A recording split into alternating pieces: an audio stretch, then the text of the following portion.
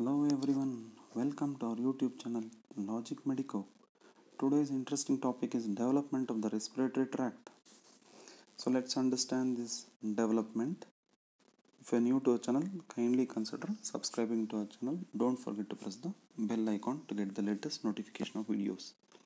So without much delay, this is an embryo. It's in the form of a shape of a disc. Okay, ventral to the embryo, there is a cavity called as yolk sac. Dorsal to the embryo, there is a huge cavity called as amniotic cavity. So what happens at 4th week of intrauterine life, the embryo, which is disc shape, now starts becoming cylindrical shape. How is that possible? Because at 4th week of intrauterine life, there will be 4 folds. At the cranialmost aspect, there is one head fold. At the caudalmost aspect, there is one tail fold. Now in between the cranial and the caudal aspect, that is in the middle portion, there will be 2 lateral folds. Imagine you are wearing one jacket. Okay, so when you wear the jacket, when you put your arms into both the sleeves together, how the jacket will come forward like that, the 2 lateral folds. So at 4th week of intrauterine life, there is one head fold, one tail fold and a pair of lateral folds. So what happens when these folds develop? See, the yolk sac which was there ventral to the embryo, what is written short form YS, yolk sac. After the formation of the head fold, tail fold and the 2 lateral fold, the yolk sac is drawn within the embryo to form the gut, GUT. The gut is future give rise to gastrointestinal tract, that is a GIT. So what happens to the yolk sac? It is now divided into 3 parts: foregut, midgut and hindgut. So let's understand in examination how to write this.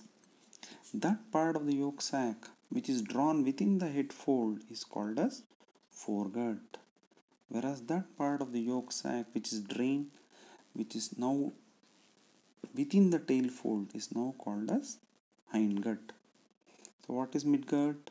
That portion of the yolk sac which is in the middle between the 2 lateral folds, that's called as midgut.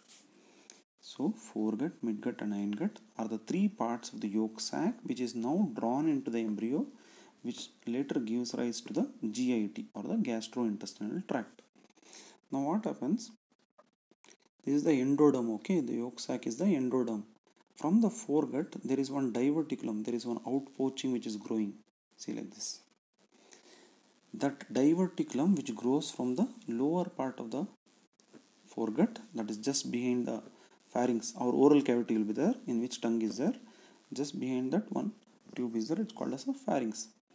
Just inferior to that, there is one diverticulum growing from the floor of the foregut. The diverticulum is called as laryngotracheal diverticulum. This is the most important statement, and you have to remember this word. Laryngotracheal diverticulum is a diverticulum arising from the ventral aspect or the anterior aspect of the foregut.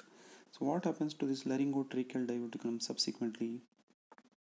This endodermal diverticulum called as laryngotracheal diverticulum, initially it is short, later it deepens. Once it deepens, it's becoming elongated. Later it becomes bifid, like a snake's tongue. It will become splitted into 2 tips. Initially it will deepen, later it becomes bifid. Ultimately the lower aspect gives rise to one bud called as lung bud. So what happens to laryngotracheal diverticulum? It is an endodermal diverticulum. Initially it is short, subsequently it deepens, ultimately the tip becomes bifid. So that bifid portion, the lowermost portion of laryngotracheal diverticulum, gives rise to something called as lung buds. So what is the fate of this laryngotracheal diverticulum? The upper portion of the, we'll see that, the upper portion of the laryngotracheal diverticulum give rise to larynx. The lower portion of the laryngotracheal diverticulum give rise to trachea. So how to remember this? See, the name itself is laryngotracheal diverticulum.